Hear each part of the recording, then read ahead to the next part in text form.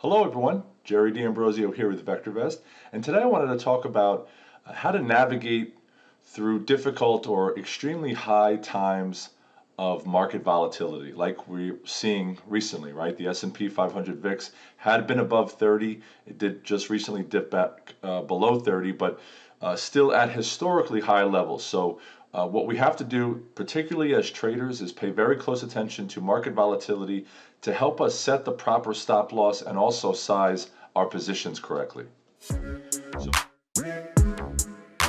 So we're going to talk today about an indicator called average true range, or ATR. If you want to Google average true range, you can do that just to get an idea of the calculation, the formula behind it. I'm just going to pay more attention to the application of it. How do we use the indicator? So the industry standard look-back period for ATR is a 14-day ATR. I've seen folks use a 20-day ATR. In fact, Chuck LeBeau, who's made a career out of creating exit strategies, created one called the chandelier stop. It's actually a 22-day ATR with a multiple of 3. So essentially what you do, we're going to use a 14-day ATR today, but it is a flexible indicator. You can shorten the look-back period, you can lengthen the look-back period, just depending on your own level or tolerance for risk. It can be used as a way to exit a trade, and the most common applications are 2 times or 3 times ATR. So you take the ATR for the day, the average true range for the day, and you multiply it by either 2 or 3, and it doesn't matter how the entry was made. For example, you can enter into a position off of a support retracement or a moving average crossover or a continuation chart pattern breakout. Doesn't matter how you enter the trade, you can use ATR, which again is a measure of market volatility, to set the proper stop loss and also how to correctly size your position here. Okay, so here we're looking at Kellogg. Hard right edge is May 5th, just about a week or two ago. Price up at the top and the ATR, the average true range, down at the bottom. So on that day, let's say you like this trade, you like the breakout, actually just recently broke out here on May 5th from a nice bull flag pattern, nice run up, stock price made a new high, little mini consolidation, nice breakout there on May 5th. So you like the setup, but you just want to pay close attention to market volatility, and or particularly the volatility of this stock, because as you can see with the ATR down at the bottom, volatility is increasing. So we want to be careful where we set our stop loss and also how many shares we buy. We don't want to risk too much on this trade. Now we're going to go into the few examples that I'm going to show you here, assuming we have a $50,000 portfolio. And I don't know if you've heard of the 1% rule. We don't want to risk any more than 1% of that. That's the overall portfolio value on any one trade. So what's 1% of 50,000? It's $500. I don't want to risk any more than $500 in this trade. Now, that's not to say I'm going to put $500 into the trade. I'm not going to risk or lose any more than that, any more than 1% of the overall portfolio value. So let's say our cost basis is $70.23. The average true range on that day was $1.51. Okay? 3 ATR, we take that $1.51, we multiply it times 3, and that gives us an initial risk of $4.53 per share. Not going to risk any more than $4.53 per share. Now, where does that leave us percentage-wise? It leaves us at about a 6.5% loss. Well, that's actually a little bit more than what we're willing to lose on a $10,000 investment, right? So again, 5 positions. I want to try to put 10 grand into each position, but I don't want to risk any more than $500 or 5% on any one trade. Well, this particular setup here, which we like, remember, nice breakout, stock price made a new high on May 5th. We like the setup, and based on the volatility, the current volatility of the stock, 3 ATR, which again is just common practice, would result in a 6.5% loss, or $645. That's a little bit more than what we were willing to risk, right? So how do we overcome that? Well, instead of putting $10,000 into the position, by the way, $4.53 risk leaves us with a stop price of $65.70. Now, does that make sense for this setup? I think it does. I think it makes perfect sense. You're trading the breakout and you're setting your initial risk right below the swing low. It makes absolutely perfect sense to put the stop loss there. ATR is doing its job here. But again, that would result in a 6.5% loss. I'm not willing to take on a 6.5% loss, so I just put more money into the trade. Easy calculation. You take your risk, which is $500, you divide it by your percentage loss, your max percent loss, which is about 6.5%, and that comes out to a $7,752 investment. I can still take the trade. I'm accounting for volatility, which is increasing. I don't want to risk more than 5% on the trade. Oh, I'm sorry, I don't want to risk any more than $500 on the trade. And I know with this particular setup, I'm looking at about a 6.5% max loss. So I could take the trade. I just can't put 10 grand into it.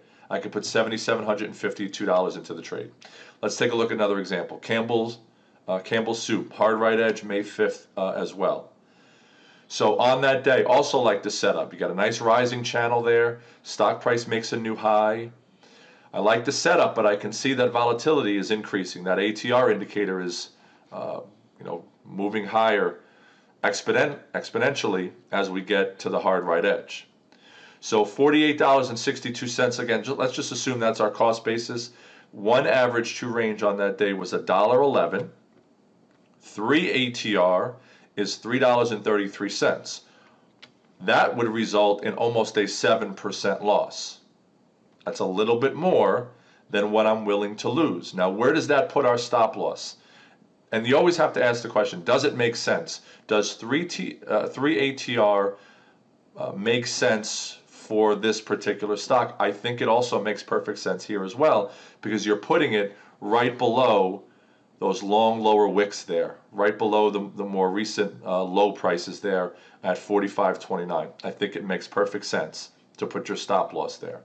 However, I can't put 10 grand into the position because that would result in a $685 loss. That's a little bit too much. So I take my initial risk, which was $500, divided by 6.85%. That gives me an initial investment of $7,299. So in times of high market volatility like we're seeing now, it makes sense to reduce your exposure. You're not reducing your risk. The risk stays the same. The risk is always going to be that 1% of your overall portfolio value. Now, do the numbers or do the math if you're working with more money. If it's $100,000, it's $1,000. 1% of that is $1,000. $50,000 portfolio, I don't want to risk any more than $500 on each trade. I'd like to put 10 grand into each trade, but in times of high market volatility like we're seeing now, it's just prudent to reduce your position size. Reduce your exposure, okay? Now, when the time comes again where volatility starts to drop and we get into some more comfortable, less volatile market environments like we saw back in June of 2021. Here's Dollar General, excuse me. I like the setup. Stock price, the trend has reversed. Stock price is moving higher. Here at VectorVest, we gave the stock a buy rating, and our relative timing indicator, which is on a 0 to 2 scale where above 1 is good, below 1 is bad, had just recently crossed above 1 here on June 21st of 2021. So a nice emerging trend here. We like the setup. Let's say our cost basis is $213.97. 1 ATR on that day was $2.95. 3 ATR is $8.85. Well, on a $213, roughly $214 cost basis, that would only result in about a 4% loss.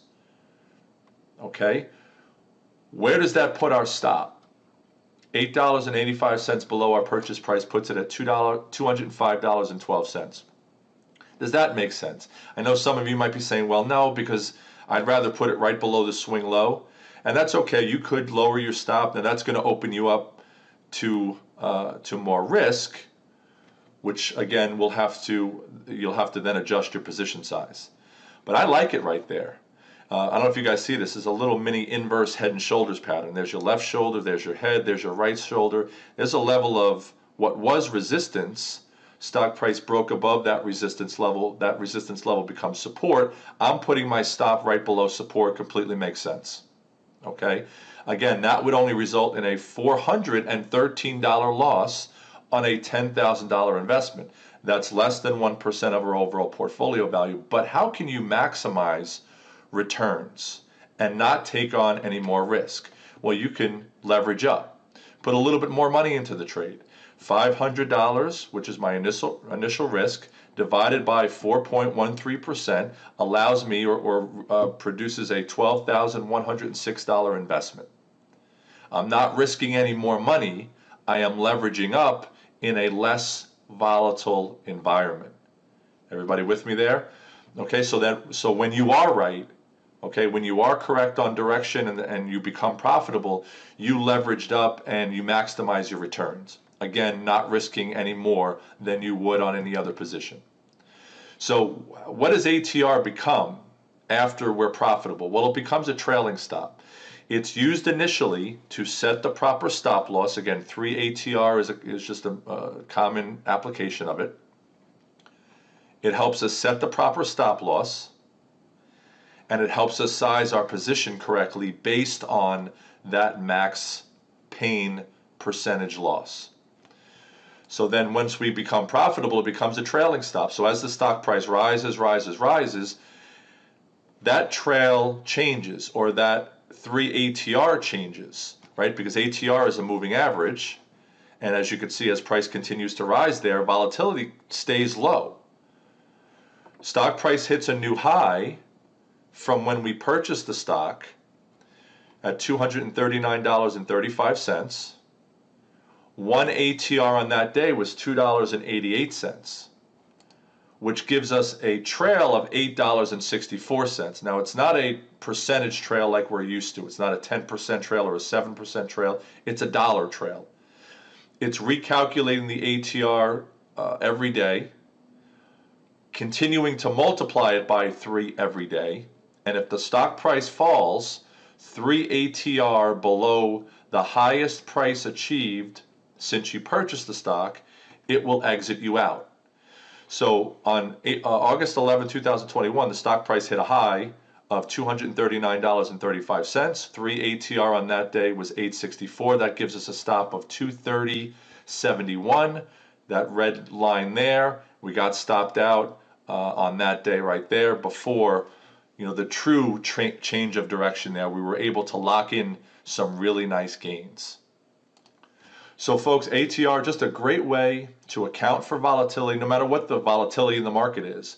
Times of low volatility, you're able to leverage your money a little bit better, but at the same time not risking anymore. But times of high volatility like we've seen recently, you want to reduce your exposure, reduce your position size, make sure you're following that 1% rule. Don't risk any more than 1% of your overall portfolio value on any one position. That'll help you minimize losses. That'll ensure your survival in this game that we play. So don't forget to like, comment, share the video, and click the link below for more information. Thank you, folks. Have a great day.